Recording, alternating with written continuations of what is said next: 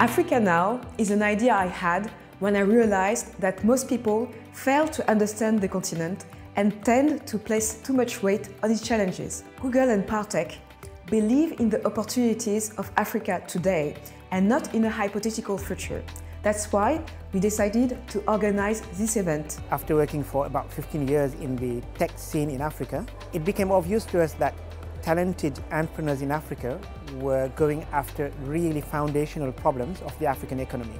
I believe it's important that we all realize what is the potential of Africa. We can see that there are a lot of startups which are really booming, and at France and KLM we try to support young entrepreneurs and startuppers.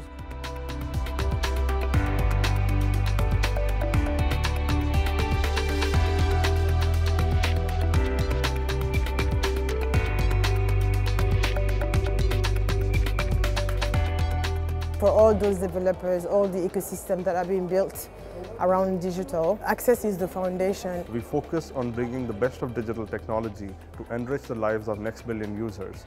And a lot of our products and platforms are designed to make their lives better. Technology allows African startups to use innovation to address really structural problems that have been around for a very long time, in efficient ways, in new ways, to open up a whole new kind of markets.